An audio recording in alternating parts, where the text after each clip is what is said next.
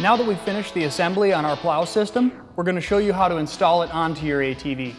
We're going to do this by lifting on the frame handle here to engage the frame hooks into the integrated chassis mount.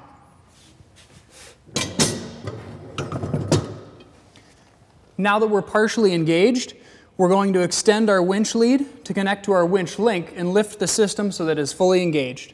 Before doing this, ensure that our locking handle is in the unlocked upward position.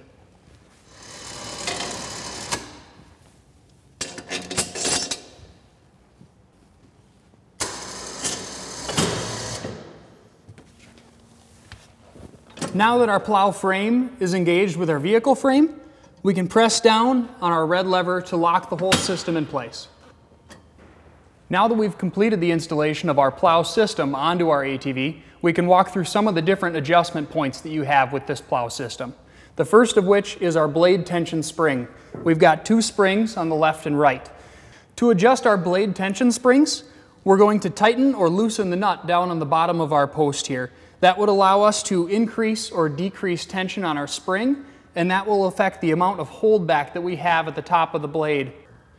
Our next point of adjustment is our angle adjustment block here. You can see that on this block, each side of the block here is a different size. And by loosening this nut and rotating the block, it adjusts how much the top of our blade tips forward or backward.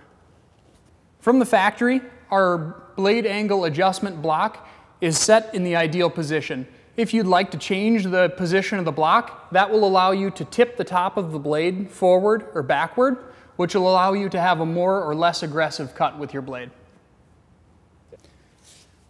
Our next adjustment piece is on the wear shoe down here. Our plow wear shoes can be adjusted up and down to affect the height that your plow blade rides above the ground. By removing our pin, that allows us to move our shoe up and down, affecting that clearance. Once you're happy with your position, reinsert the pin, and you're ready to go. Ensure that both sides, left and right, on your shoes are adjusted the same. Okay. Our winch link can be adjusted by tightening or loosening the nut on the back side of the plow frame here. Adjusting that position of the nut allows us to adjust where the plow stops in its up and down travel as our winch is reeled in. To adjust your blade angle, lift up on the angle adjustment lever and rotate the blade left or right. Be sure that the blade angle adjustment lever clicks back into place before beginning plowing. To remove the plow system from your ATV, let out the winch, lowering the blade to the ground, and disconnect the winch lead from the plow frame.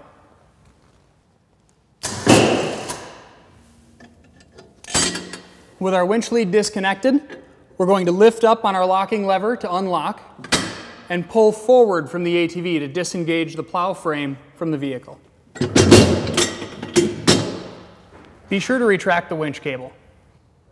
For more information on Polaris engineered accessories, go to your Polaris website or contact your local Polaris dealer.